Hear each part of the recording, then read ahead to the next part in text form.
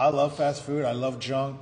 I've actually prided myself in telling other fit people it's not a challenge to have a six-pack eating clean. Anyone could do that. Okay. Yeah. It's a challenge eating a California burrito and having a six-pack. So I try to stay on that. At 41 years old, it's becoming more of a challenge. So you can get away with doing what you want depending on your level of intensity.